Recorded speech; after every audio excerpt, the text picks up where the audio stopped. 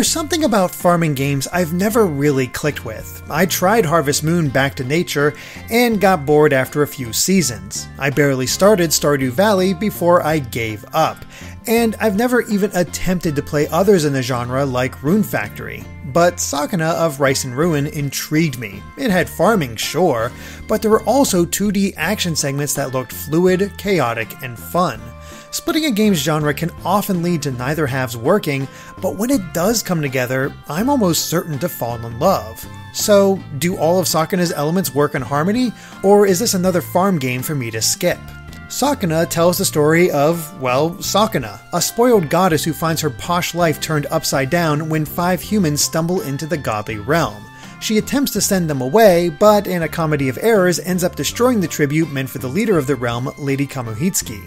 As punishment, she's banished to an island of demons that her parents once liberated. The demons have returned en masse, and she cannot return until she discovers the reason why. But in the meantime, she must survive the elements along with the humans by occupying her mother's old farm. There, she must protect these strangers, learn to grow and tend rice, and take control of the island from the demons while learning their secrets. It's a solid setup, and Sakuna handles it extremely well, mainly because it knows what to focus on. This is a character piece through and through. Obviously, Sakuna has to learn how to be less selfish and more hardworking, but the humans are just as engaging, if not more so. Taomon comes from a samurai family but has no talent for the blade or really anything. He knows what it takes to farm rice, but just can't do it himself, hence why he resorted to becoming a bandit despite his jovial nature. Myrte is a foreign missionary who was captured and meant to be sold into slavery before being saved by Taomon. Kinta is a young hothead who loves to mouth off, but has budding talent as a blacksmith. Yui has a crush on Kinta and excels at the loom, though she has a temper and may be hiding her own secrets. And finally there's Kaimaru, a toddler who's good with animals and was the son of Taomon's previous bandit leader. None of this is set up front. You're treated to their personalities with little context, but as you sit down to dinner, conversation starts to flow. Everyone becomes interested in each other's past, and extra scenes play out around the farm that show more of how these characters relate to each other. It feels natural, and every time one appeared, it was almost like a treat. The overarching story is well told, but personally, the characters are what kept me invested throughout the farming and combat. That's not to say either of those elements are dull. In fact, I think both are the draw and core strength of Sakuna, mainly in how they interconnect and complement one another. But let's focus on the farming for now because it's unlike any other game in the genre I've played before. I was completely caught off guard when I was thrown into planting rice for the first time. There was little instruction and, unlike most farming games I've played, there was no grid-based system. I could place the rice shoots wherever I wanted. I tried my best, but absolutely felt I was missing something. And the same could be said of all aspects of growing rice. I had no idea how much water it needed. I could only guess when I should start cutting the rice or how much should be hulled to make it white versus brown. It also didn't help that every aspect felt like it took so long. You had to put in the work if you wanted a good return.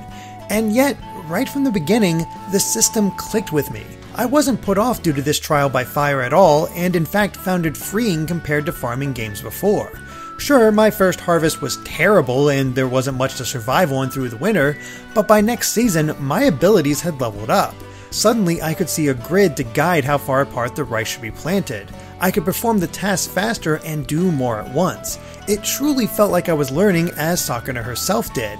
And every planting season, I was discovering something new and performing better at what had come before. Seasons come quickly as Sakuna features a day-night cycle, but each day in game is actually a month of time, making for 3 months for each season.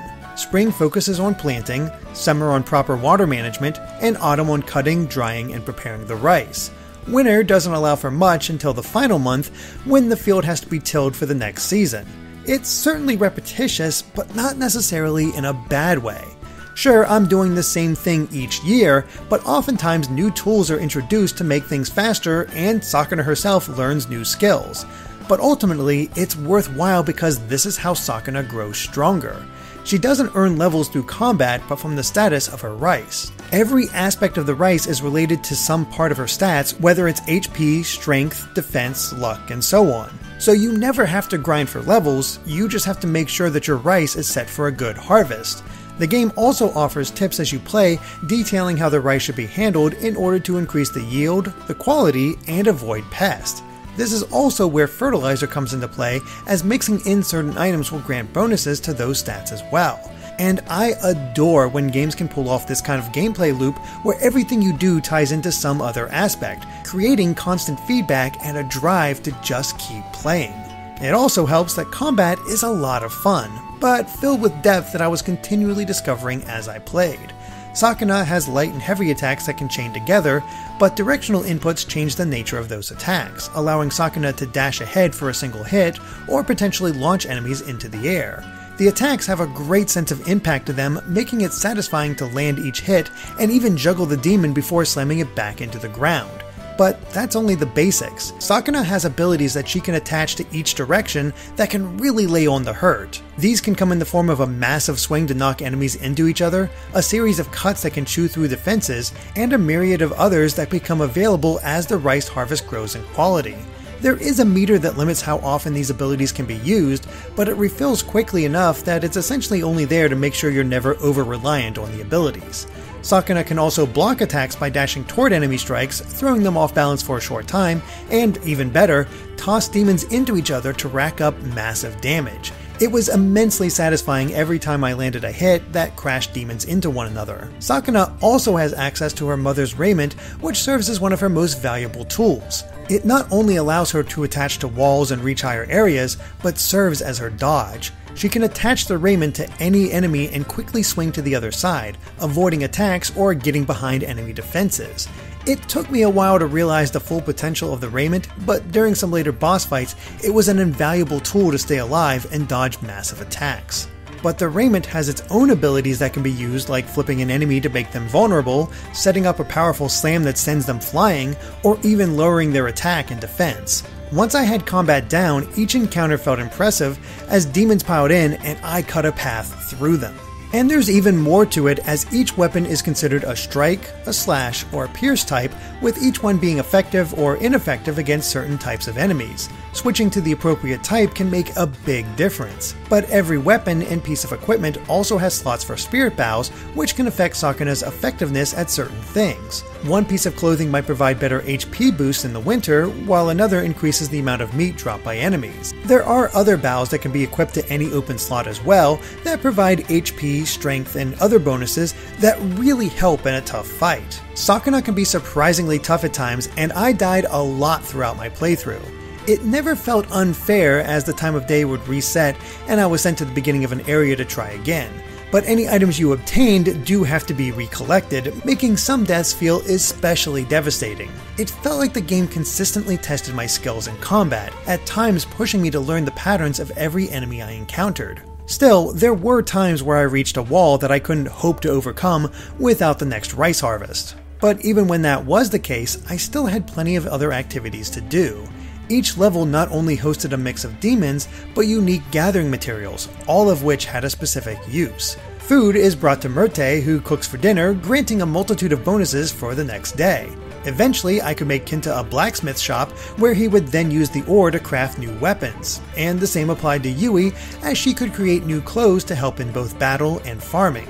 Each level also has multiple objectives that add toward the exploration total. The more that's earned, the more locations are opened up, which means more materials to craft and eat new things. Taimaru would even bring in dogs so that the humans could go out and gather these materials from safe spots. And eventually, rice could be traded with the godly realm for brand new supplies and rare items. Every element feels necessary to the others, and I found the seasons flying by as I explored new areas, got better at growing rice, and defeated hordes of demons. The only issue I ever found myself having was that the enemy variety wasn't that great. I was constantly fighting rabbits, boars, clams, fish, sparrows, and the occasional deer, pheasants, and bears. The placements and mixtures did their best to keep each encounter interesting, but it would have been nice to have a little more variety. Visually, Sakuna looks fantastic on the Switch. Everything runs smoothly and the style makes it stand out despite limited animations and cutscenes. It's all about big personalities which are captured beautifully.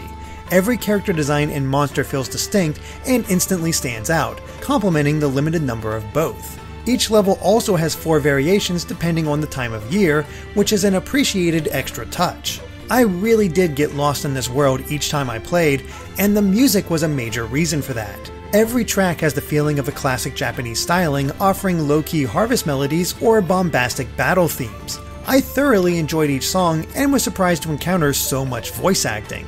It's not constant, but the places where it does pop up really adds depth to each character and is well performed. In the time since its release, Sakuna of Rice and Ruin has found itself to be something of a sleeper hit, and I can absolutely see why. I never expected to enjoy the farming aspect as much as I did, or learn so much about the process of rice farming. It's an incredibly tough job, and the game goes out of its way to emphasize that. But it never forgets to have fun, whether through its lovable cast or tough yet fair battles. The repetition of the seasons may get old for some, but there are so many elements that it does well that I found it hard to complain. It's refreshingly satisfying figuring out the farming techniques without any overt directions, and I can't remember the last time I experienced that. If you have any interest at all, don't miss your chance to check it out. Thank you for watching. If you enjoyed this review, please consider supporting us on Patreon at patreon.com/gvgaming so we can create more videos like this in the future. All of your support truly means the world, so be sure to hit that subscribe button and we'll catch you on Good Vibes Gaming next time. Bye!